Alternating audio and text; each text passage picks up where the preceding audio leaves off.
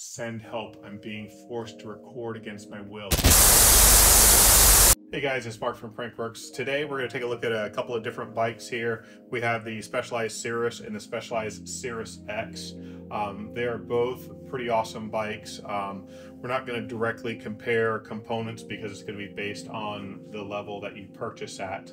But more of what we're going to compare is their intended use and where you're going to ride them and what makes that bike a little different.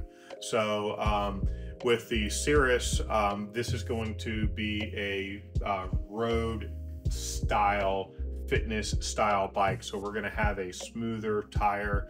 We're going to have a narrower tire designed for on pavement. With this bike, we're also going to have a gearing setup that is more designed for pavement use.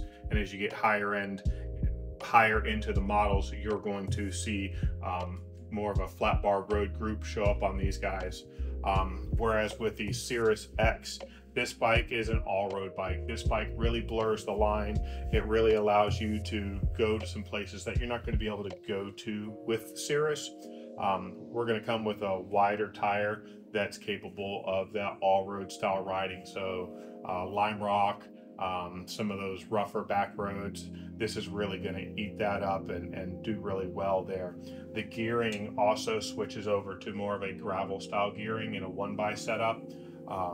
Pretty awesome bike. Both bikes do have an option of the Specialized Future Shock as you get higher up into the models, and both bikes do have carbon models.